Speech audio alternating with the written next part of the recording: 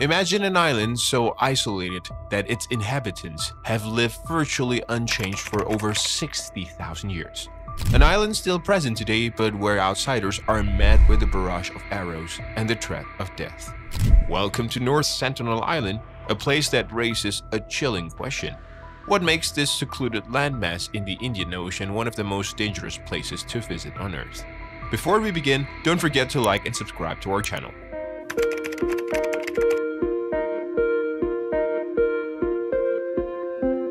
North Sentinel Island is one of the most remote places on Earth. It's in the Bay of Bengal and is part of an Indian group of islands. The island is very pretty, but it's mostly left alone because of the Sentinelese people who live there. They have been living on their island for more than 60,000 years and have stayed away from the outside world. Most people think that their lives and culture haven't changed much in all that time. The first time people found out about the Sentinelese was in 1771, when a ship called the Diligent saw lights on the shore of North Sentinel Island. The crew didn't stop, they just sailed by. This was probably a good decision. In 1867, people who survived a ship called the Nineveh getting wrecked said they were attacked by the islanders. They described the islanders as not wearing clothes, painted in red, and carrying bows and arrows. That same year, a colonial officer named Jeremiah Humphrey visited the island and saw the islanders using arrows to catch fish. Since those early visits, the Sentinelese have often attacked or killed people who came to their island.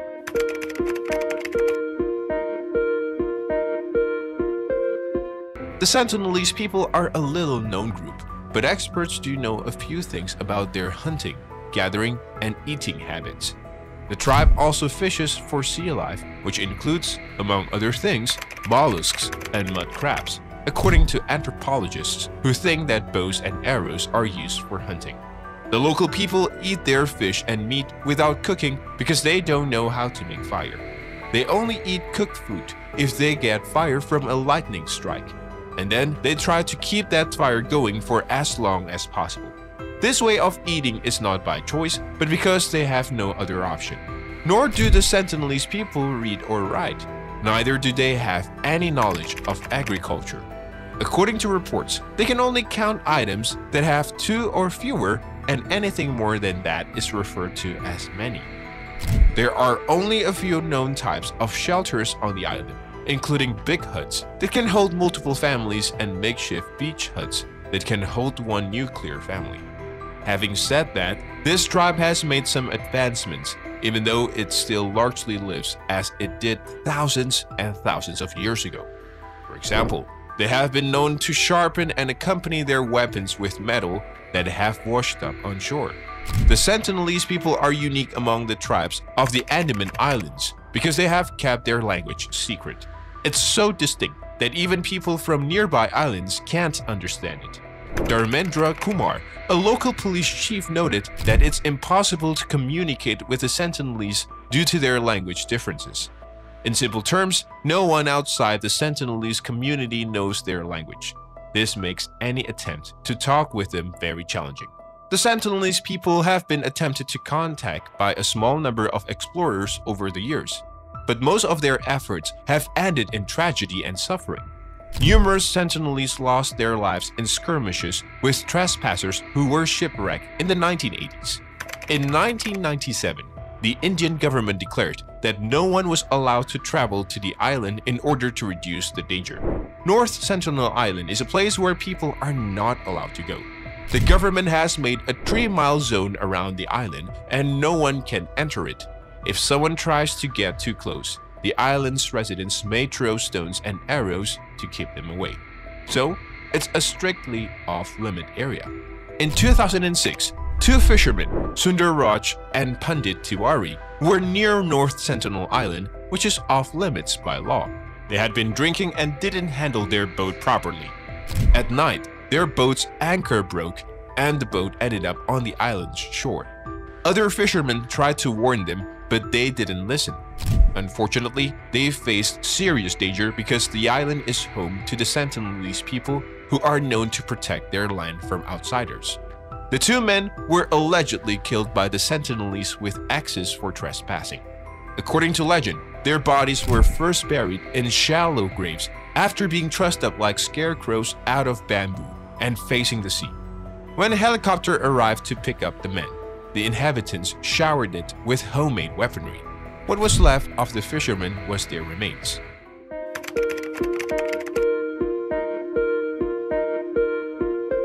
There are people in this world, as we all know, who never believed that the rules apply to them. One of those people was Christian missionary John Allen Chau, who made his way to the Sentinelese Island on November 17, 2018. Even though outsiders are expressly forbidden from entering the island, Chau was hoping to convert the endangered species to his religion, but it is thought that they killed him with bows and arrows as soon as he approached the island. 6 fishermen who were near the island say they saw the Sentinelese drag a body and bury it on the beach, though nobody is exactly sure how it all happened, because any attempt to recover John Allen Chau's body would put the lives of whoever was sent and the Sentinelese themselves at risk. Authorities don't think they will ever be able to do so. The remaining 50 to 150 Sentinelese could be wiped out by a cold virus because the tribal people lack immunity to diseases that are prevalent today. The Sentinelese and Mr. Chau's body ought to be left alone, according to Stephen Corey, director of Survival International. As the story of the Christian missionary John Allen Chau illustrates, not every visitor is attacked by the Sentinelese people. The tribe members dropped their weapons when anthropologist T.N. Pandit and his team approached the natives in early 1990s. In fact, Pandit had attempted to make contact before but had been unsuccessful. Most of these early encounters ended with volleys of arrows. The one produced the first ever photograph of a Sentinelese tribesman. But this time, the Sentinelese were hospitable to him. Together with other offerings, the anthropologist brought coconuts.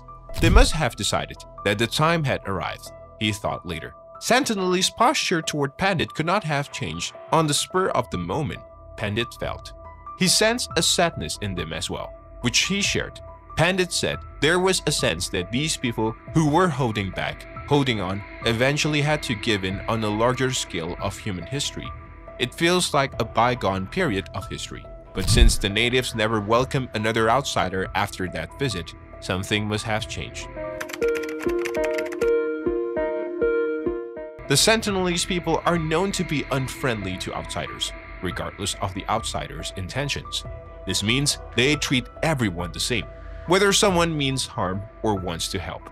For example, after the big earthquake and tsunami in the Indian Ocean in 2004, there was worry that this tribe might have been in danger.